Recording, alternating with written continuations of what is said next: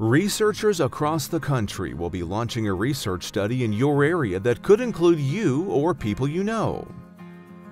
The Cold-Stored Platelet Early Intervention in Hemorrhagic Shock Study, or simply CriSP-HS, will look at whether giving early cold-stored platelets to people who have injuries that cause a lot of blood loss will help them survive better than normal care.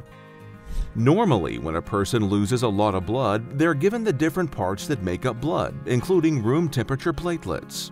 New information shows that cold platelets may work better than room temperature platelets. Researchers think that giving them earlier than normal might also be helpful. For the study, some people in the emergency room who have lost a lot of blood will be randomly picked to get cold-stored platelets. The other people will get the usual care, which could be room temperature platelets.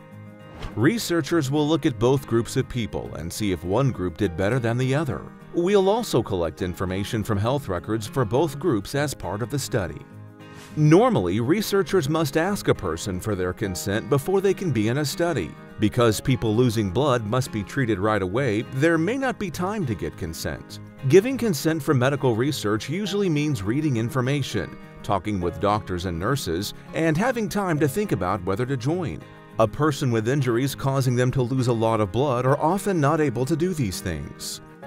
Sometimes, researchers can talk to the patient's family to ask for consent. However, in the emergency of stopping bleeding, the family is often not around or can't be found before the injured person must be treated.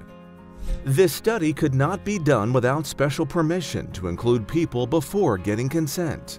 Once the person is better and is able to consent, or their family comes to the hospital, the researchers will ask for consent to continue with the study. For questions or to learn more about this study, just click on the link below or visit www.litesnetwork.org/CriSP-HS.